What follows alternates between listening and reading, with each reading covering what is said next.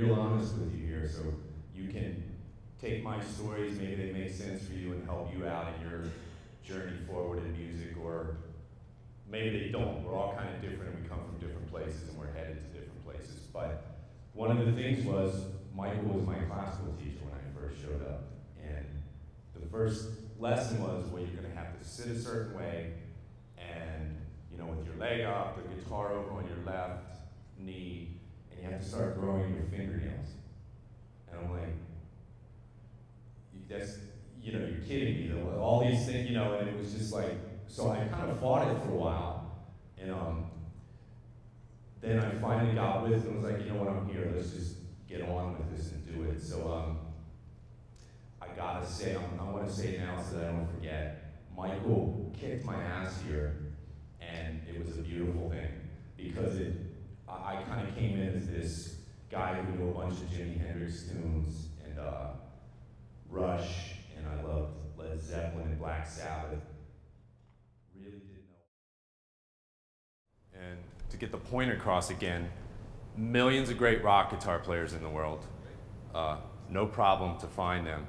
To find a really good rock player who can also really play jazz well, who can also pick up a nylon string guitar and play that well too, is much more rare. So in the studios out there, when they hire you and you go in to do a session, if you're the guy who can do all those things, they love you because they only have to hire one guy instead of three.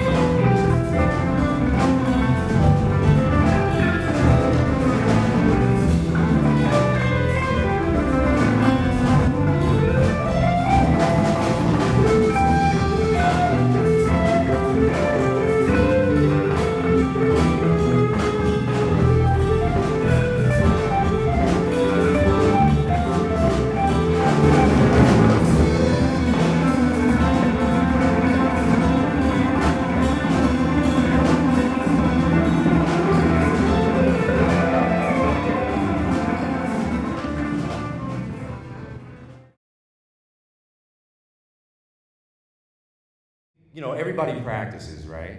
And we talk to all the guys behind me too. As time goes on, you get less and less time to practice. So you think you don't have much time now, you're just gonna start getting more and more responsibilities, and it becomes harder and harder to get that time. So you have to make your practice time really count. So one of the big things is, before you sit down to practice, you kind of need a goal. And be realistic. It's like, okay, I have a half hour right now. I'm going to, whatever, let's get better at sight reading. I'm going to spend this whole half hour on reading. And that's the big thing. If you're going to practice, don't just sit down and start, like, you know, whatever instrument you're playing, pull it out and start jamming, because if it's an hour time you had, you just realize you jammed sort of for 45 minutes and you didn't really move yourself ahead.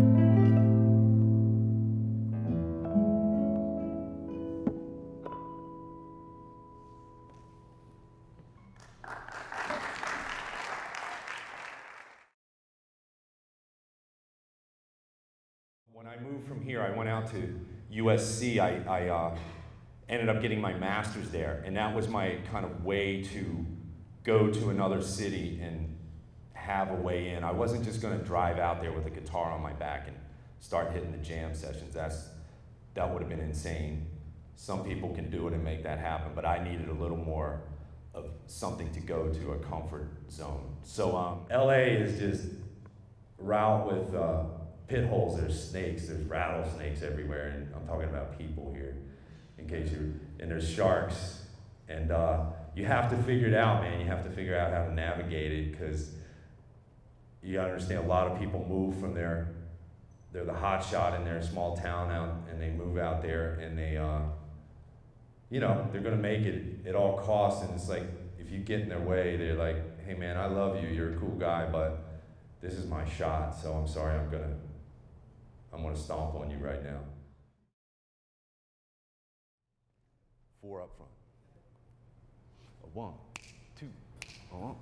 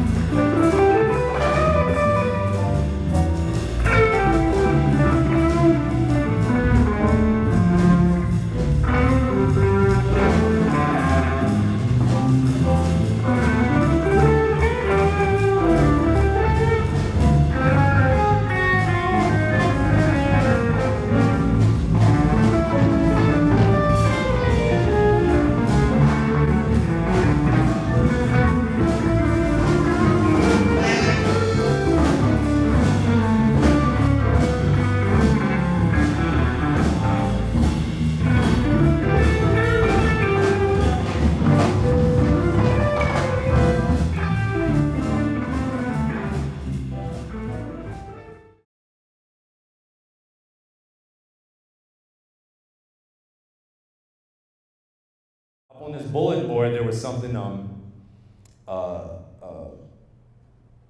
looking for bands to play at the supermarket. So I'll go through this fast.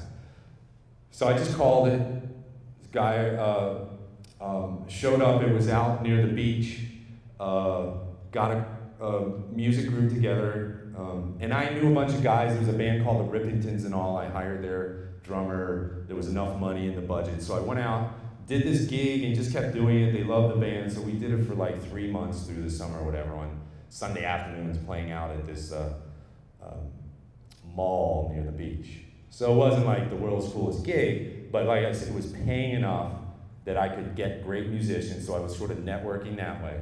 Okay, the guy who hired me ended up, he had a recording studio. So he heard my playing, loved my playing. Hey, come in, would you record some stuff for me? I need some guitar on it. So I ended up doing that, and that was all cool, so I kept getting called back to that studio. Another producer came in, and he liked what I was doing, so I started working with him, did a whole bunch of work with him. We did a lot of R&B. And just, this is the way stuff works. I ended up playing it through this guy.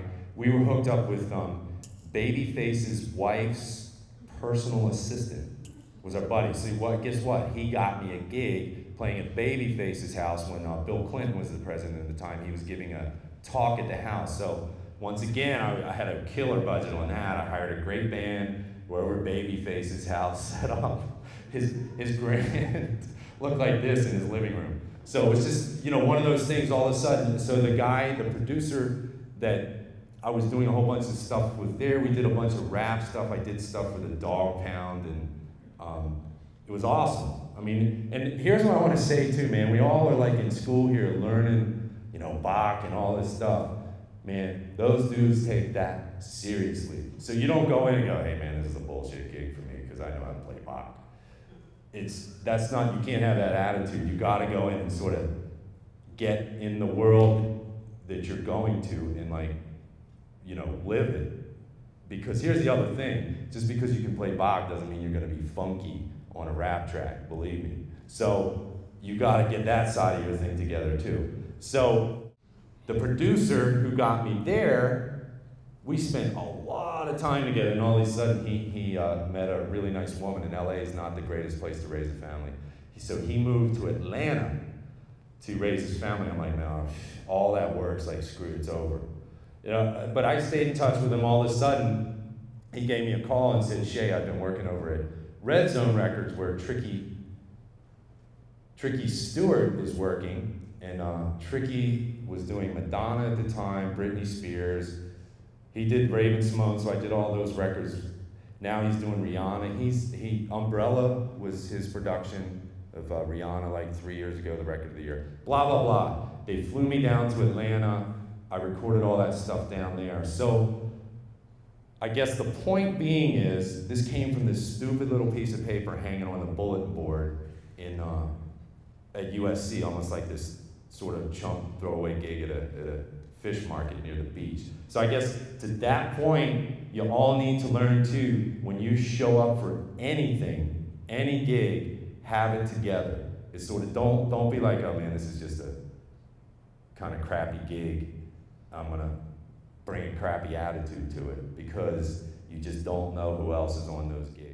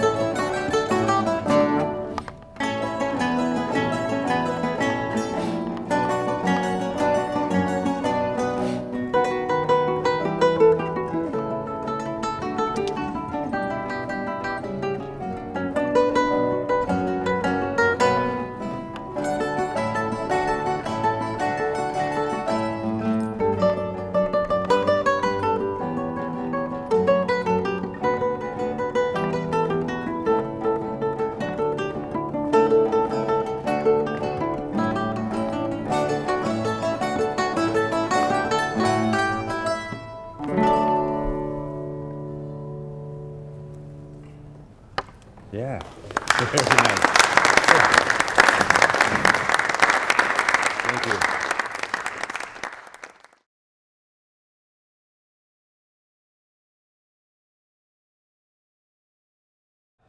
Here's how I look at all of this now. You go to school, you learn all the reading, technique, you get all that stuff down, and then a lot of music though, the popular music, jazz, rock, hip hop now, funk, was kind of created in the streets. So I really kind of see it, I kind of have this just vision in my head of having one foot up on the curb as I'm walking down the street, one foot up on the curb that's kind of the school side of things that I'm very proud of that I put the time in to do. And the other one down in the gutter. Because it really is like all the stuff I grew up like in the Black Sabbath, the Led Zeppelin, was all kind of that kind of music that's real just kind of gritty, bluesy, born on the streets kind of stuff. And I don't want to lose that part of me whatsoever just because I can play Bach now and I can play giant steps now. That stuff is why I picked up the guitar in the first place. And to me, you have to stick true to like what makes your kind of heart beat more when it comes on the radio. The studios are such that when you're in there, you're supposed to be an expert of that style. So there's no, and then this gets back to the foot up on the curb and one in the gutter.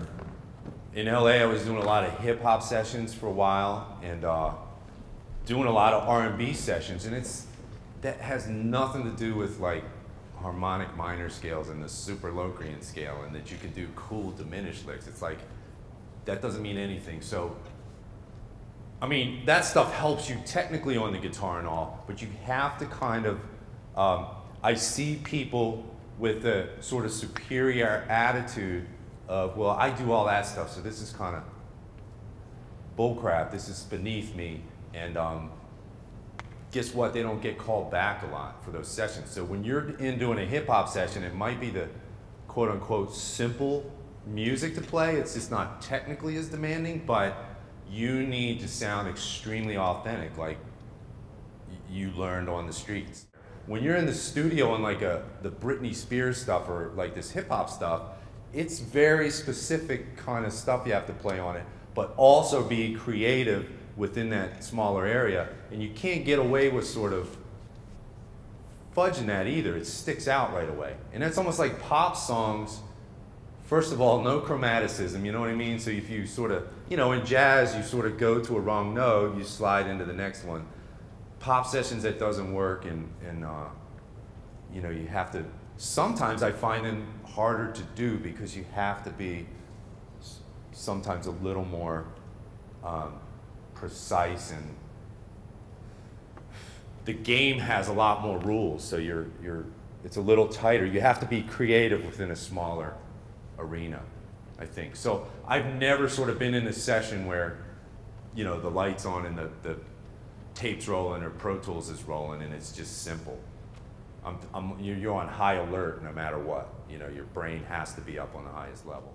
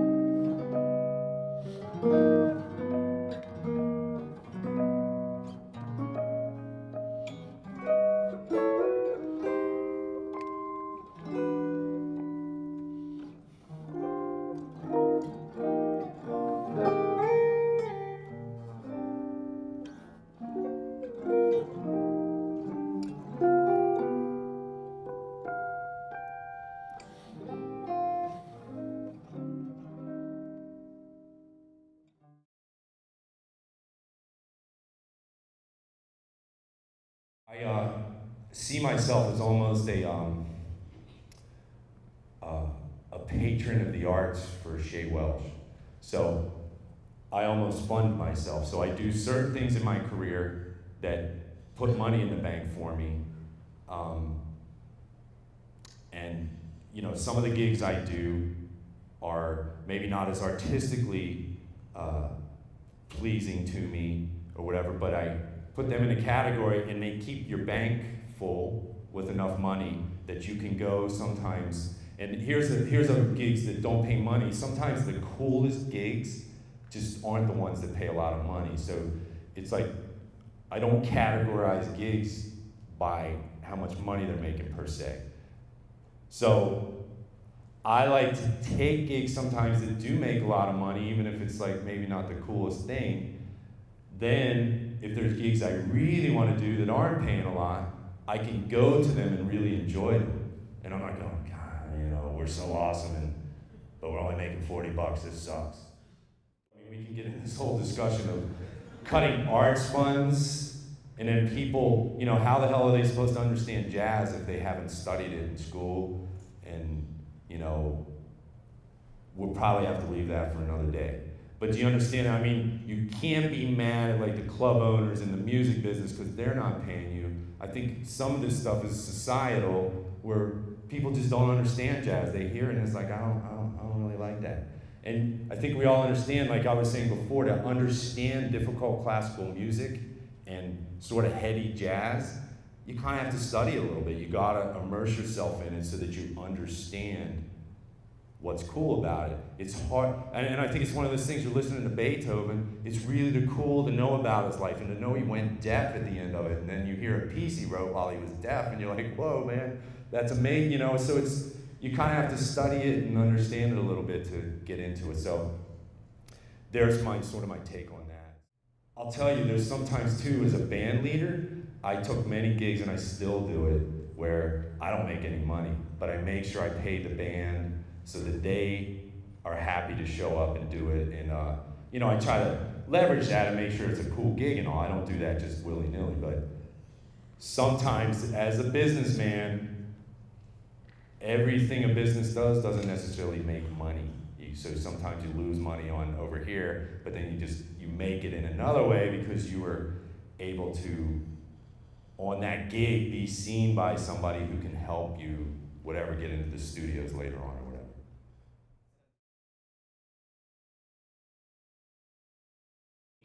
I have invested quite a bit in my equipment. You know, I have a really intricate pedal board, and a lot of the sessions I do in LA, you know, you'll get in there and you'll get this, hey, can you do that sound that's on like, whatever, this new record with, you know, the Strokes, that sound. You know what I'm talking about in that hit? And I'll go, yeah, is it this? And I'll step on like the purple one and give them that sound, you know? So you have to kind of, if you're gonna do the studios in LA, you have to have a big palette of sounds. And it is sort of the thing, all my guitars, I have no excuses anymore. I can't blame it on my equipment because the equipment's all great. So if something's going wrong, it's me.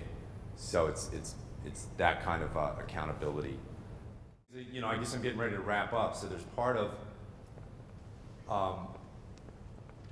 you know, obviously keep talking you guys have an amazing faculty, you know.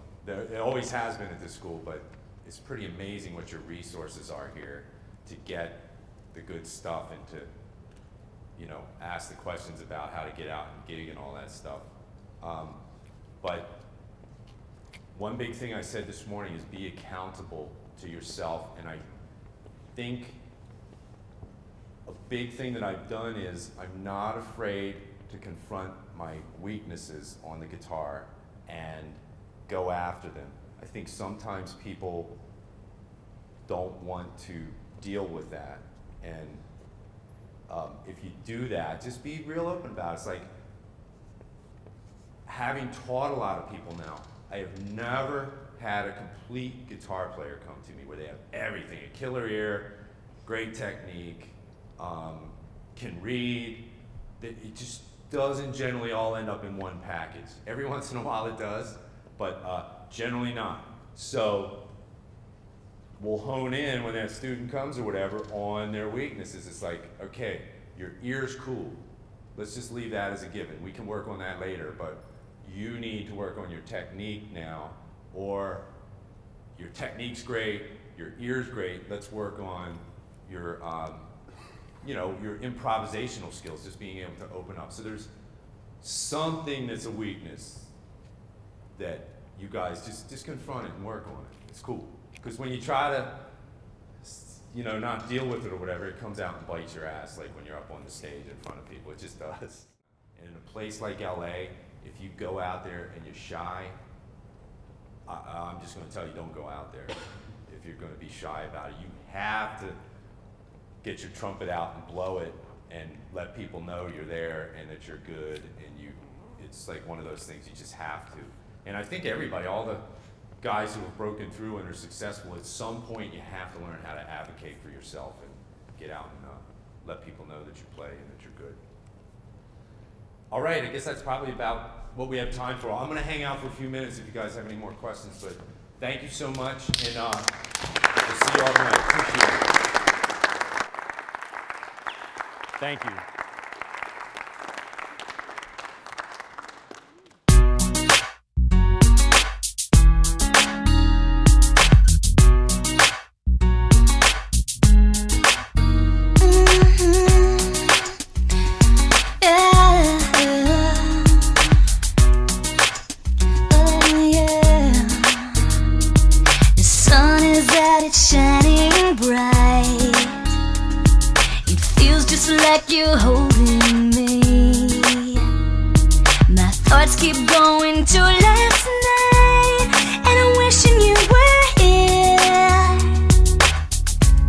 With your arms around